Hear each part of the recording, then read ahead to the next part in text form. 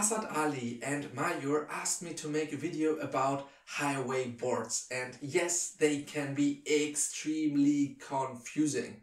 That's why we will dedicate the topic of this video to highway signs. Let's go!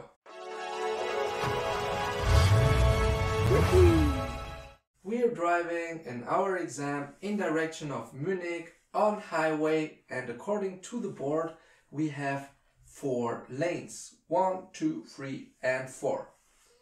That's quite good, everything fine. We have right now analyzed already this sign, but when I'm driving by my own, I focus on something different. I just need the highway board, and I don't have to focus on any information because the size of the board actually covers all lanes. So I know all lanes are going into the same direction and everything is fine actually. Because if it would be otherwise, we would have different signs on top of you.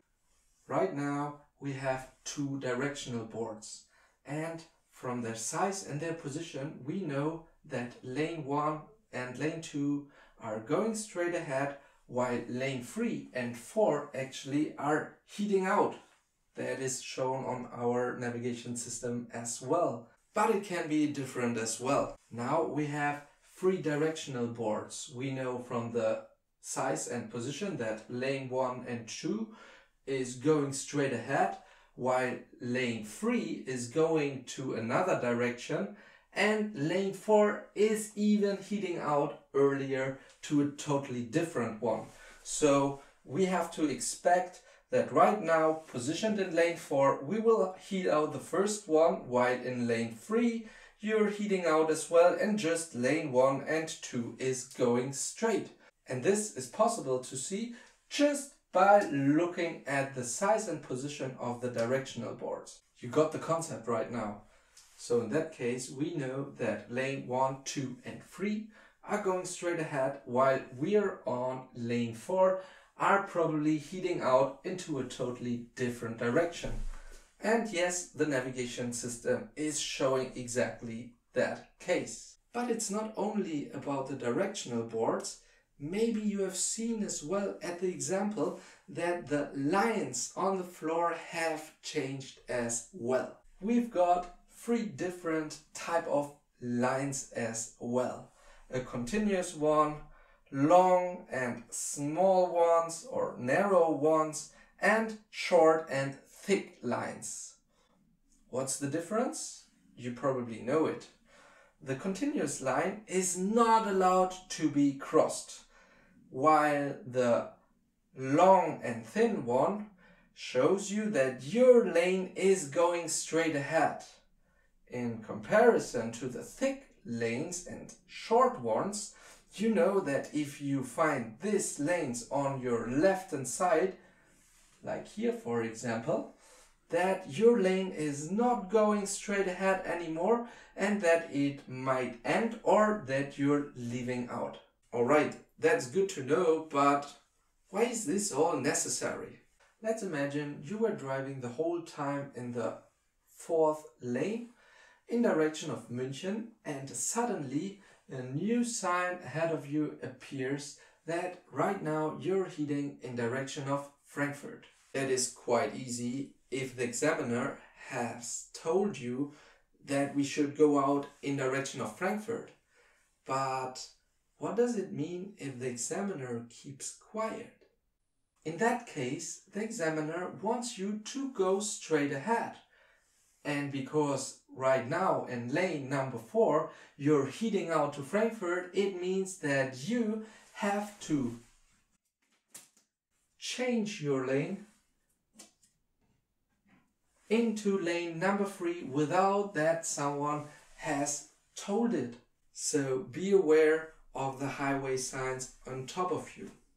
That was indeed a special case. Quite more common is following situation. You have 3 lanes in that case, heading in direction of Munich. You are in the 3rd lane and the examiner wants you to turn out the next exit. So if you go more ahead, you will see soon another board on the right hand side. But in this case, there is no arrow. That means you still have a continuous line, and if you probably remember, you're not supposed to cross it. Check carefully on it. It is noted there will appear a lane, but in 500 meters. So you have to go more ahead, and you have seen it already. We have some small signs on the right hand side. The first one is the entry comes in 300 meters, in 200 meters and in 100 meters. You probably have heard it already in your classes that from 300 meters you should start to indicate. In 100 meters you should check your blind spot and then turn in. Important, maintain your speed until you entered into the exit lane, that no one behind is supposed to brake because of you. So please maintain speed, enter and then slow down. But do you have to really slow down? The indicator which responds to that question is this arrow. Check out the position of it. Right now the arrow points out straight. So in that case, you're on the exit lane, but there is no curve right now, so you can go straight ahead. That means, yes, to have to slow down a little bit, maybe from 100 to 80, but you don't have to slow down more because there won't be a curve. But in comparison to this sign we have seen before, that sign points out to the right. So if you see this sign on top of you, you know because of the arrow that your lane is heating out soon, and you have to be careful because behind of that sign the curve is waiting for you. Let's have a look. Right now the arrow is pointing out to the right, and we know, looking into our navigation system, that the curve is about to occur. In that case, obviously you have to slow down. If you don't know that curve, it is recommendable to slow down to 50 kilometers per hour to be sure that you get the curve in the right manner. But the sign is telling you something more. It gives you even an idea what happens after the curve. Let's have a look. Focus if next to the arrow is a number. This sign you've seen before, but it can be as well like that. And now we have a 66 on the side. It doesn't have to be 66, it can be another number, but do you know what it means?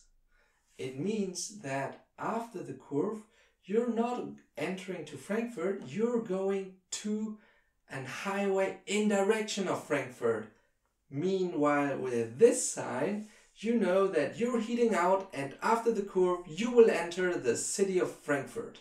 So if you have this sign, you know that after the curve you probably have to stop. There might be a stop sign, a traffic light, a crossing, a roundabout, whatever, but because that there will be the city of Frankfurt, it is highly probably that you have to slow down.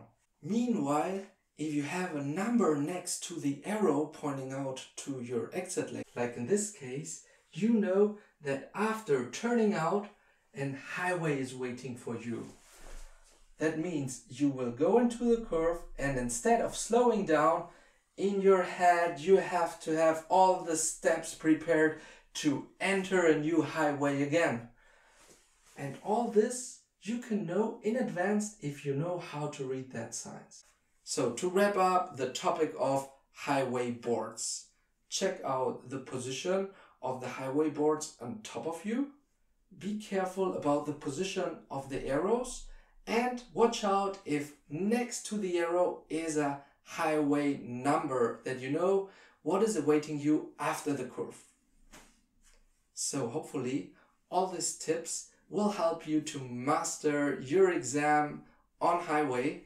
But if you think of another difficult road situation, describe it in the comments and make it the topic of my next video. Thank you and goodbye.